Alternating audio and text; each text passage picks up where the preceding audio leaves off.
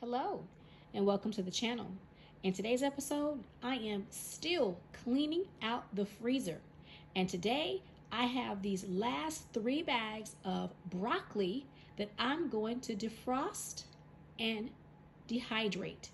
If you'd like to see me do that, stay tuned. Don't you cry, just let go of your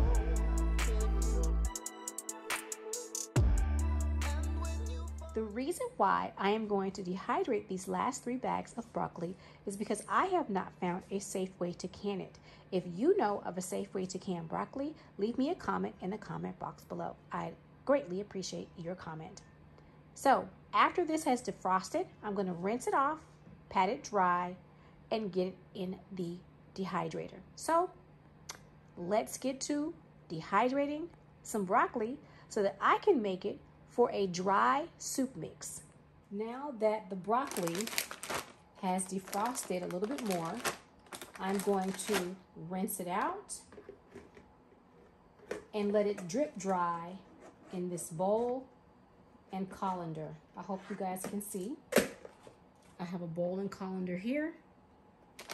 I'm going to place the broccoli. If I can move all of my canning stuff that I've washed and covered up. All right, let's try this again. Okay, so I'm going to open up each bag, dump it inside the colander, give it a rinse, and let it drain.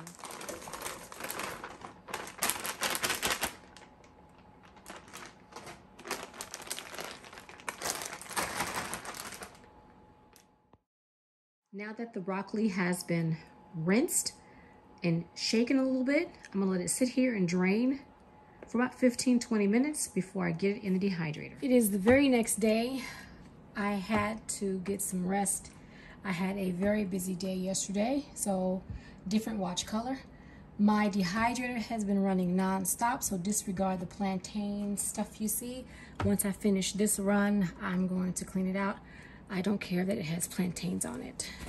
So I'm going to get the broccoli into the dehydrator. The dehydrator is full. I have another full batch. I have mushrooms, 2 different types of mushrooms, and some ginger in here. So there is no telling what it's going to taste like.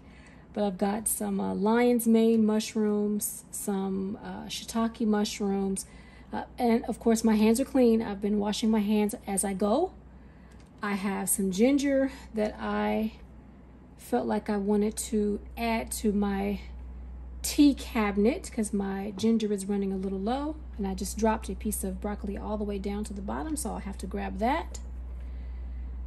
So yes, it has been a busy preservation weekend, and I am not done yet. So I'm going to fill up these last 2 trays with as much broccoli as I can fit on here, and then I'm going to turn it on, and that's it. It's another late night, so I am off to bed, and I'll see you guys in the morning. Just in case you're wondering what I'm going to do with this little bit of broccoli that is left, it's going in the instant vortex oven because that is a dehydrator as well. So I'm going to take the temperature down. Nope, what am I doing? That's the time. Hello.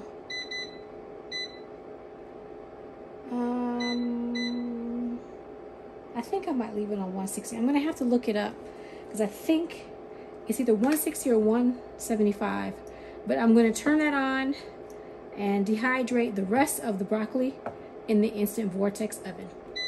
Start. I'll see you tomorrow. It's the next morning and the dehydrator is done.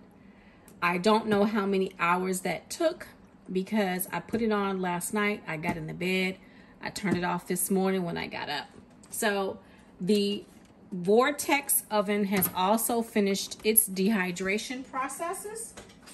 I went ahead and took out the broccoli from there because I was using the vortex oven a little while ago. As you can see, and I hope that's not too bright for you all, I do dry broccoli. This is broccoli that I dehydrated. This is also moringa leaves that I dehydrated, you know, because you gotta sneak some stuff in.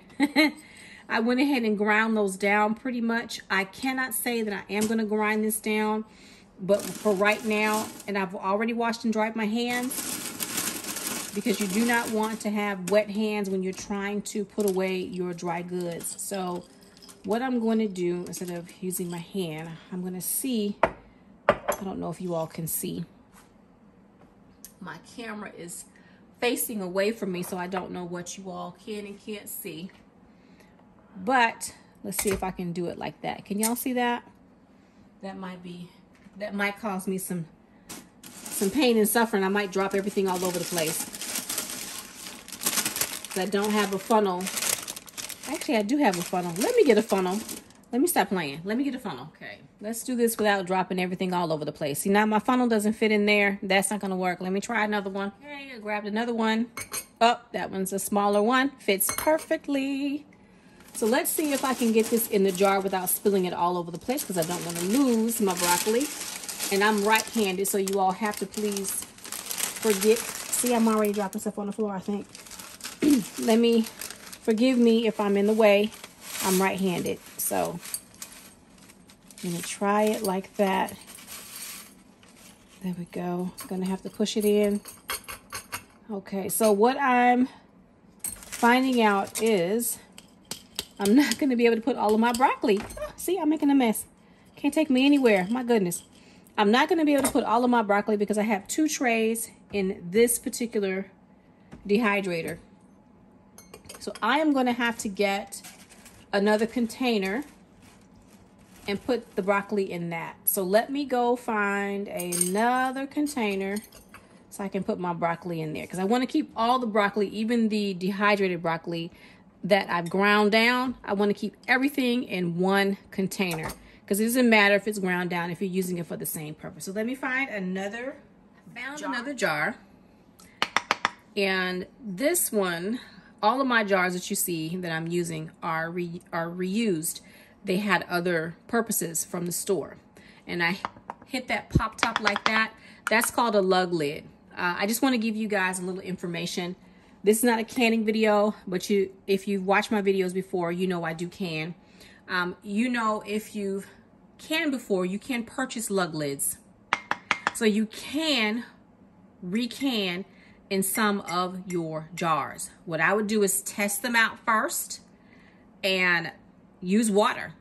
Let them seal, leave them on the shelf for a while and see if they stay sealed. But you can recan. It is not FDA required. They don't suggest you do that. But if you don't have the means to go out and buy a bunch of canning jars, like I have canning jars, because they're getting more and more expensive, don't say to yourself, I can't do because I don't have. Try store-bought jars. I use them for dry goods, but you might be able to can in these. I do know there are people in Europe who they do can in store-bought jars. There's even a lady that I happen to come across in the United States. She also cans in store-bought jars, but they have to have the lug lid and they have to have that little bubble in the center. I've never done it, but it's worth a try if you find yourself needing to do that. So I'm going to transfer what I have in this jar into this jar, and then I'm going to go ahead and take the rest of this broccoli out and see if it'll all fit in here. So let me try that. Okay, I did pack the broccoli completely in that jar. I had to smush it down a little bit, but those 2 trays of broccoli fit in that jar relatively perfectly. And so now I just have a couple pieces left in this jar, as well as what I ground down. So I am going to transfer it into this jar, because it doesn't matter if it's ground down to me or if it is left whole. For the purposes that I'm going to use it for, I am going to use it for soups or whatever. If I need to make some broccoli. Now this is the hardest part for me. You just gotta shake it down because it's gonna fit. There's room. but you have to shake it down in there so that it falls in between the broccoli pieces.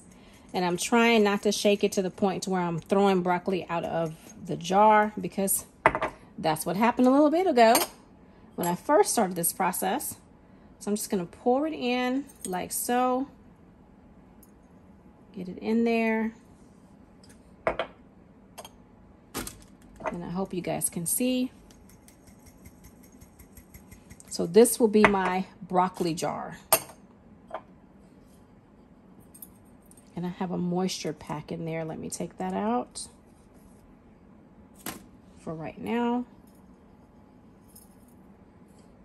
And that's pretty much it. This is me finishing off my broccoli.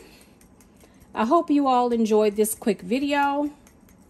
I don't think I've shown you all me dehydrating broccoli before. As you can see, I do dehydrate broccoli, which is how I have the ground up one. But if you like this video, do me a favor, share this video, like this video.